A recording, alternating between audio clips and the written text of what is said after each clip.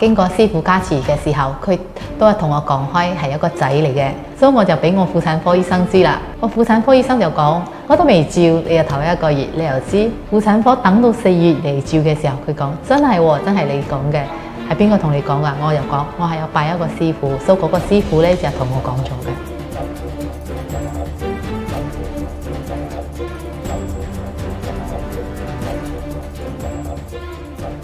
喺2018嘅時候，當醫生宣布我係成功懷孕嘅時候，其實我好開心。但係同時間咧，佢都俾我知我嘅子宮入邊有個混合嘅肉瘤，對於我懷孕同時嘅話就比較有風險。但係咁樣嘅情況對於我嚟講係好掙扎咗嘅。初初佢嚟揾我嘅時候，我都有啲壓力嘅，因為點解呢？因為有啲嘢你可以信，未必一定要迷噶嘛。因為呢種係關於到人命關天嘛。當時嚟見我嘅時候呢，我就用我嘅方式嚟靈通先咯，問過呢度嘅大神啦。結果佢呢個 BB 有危險嘅數據有幾高？我本身咧諗住係唔係開刀，但係我相信師傅嘅加持同埋我嘅信念，因為醫學嚟講唔一定我開刀係有風險嘅啫，反正風險都係50-50嘛。醫生咧就嗰時候笑笑口同我講，因為你都可以知道性變，不如你問翻你嘅師傅係咪開刀啦。所以我本身當初要用神通嚟對測係本身而發生未發生嘅嘢，而以後發生嘅嘢，因為佢如果要懷孕呢個小朋友生呢個 BB 都係好大嘅冒險，不過我都會用好大嘅精神同埋我嘅工作嘅努力去幫佢製成一個幸福。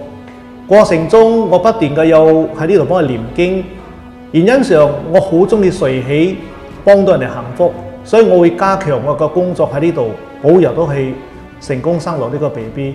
其實上都係一個佛緣咯，所以我又保佑到俾佢咯。所以其實我認識師傅咧係有一段因由開始嘅。我本身自己咧會經常夢到一啲比較特別嘅夢嘅，所以唔同嘅嘢我都可以夢得到嘅。最特別嘅咧係我夢到一次一個男仔瘦瘦地嘅，頭髮長長，但係個面容咧係好溫和嘅。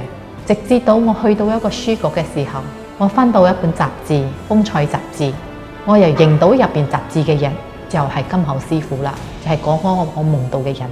通常夢到我都係一個吉祥嘛，我都係吉祥物嚟噶嘛。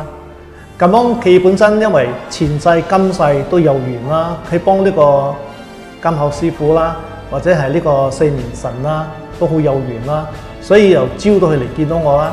咁樣佢一定有一個緣係點解呢？佢遇到我之後呢，佢本身因為有啲嘢呢未解決嘅，我就幫佢解決咗啦。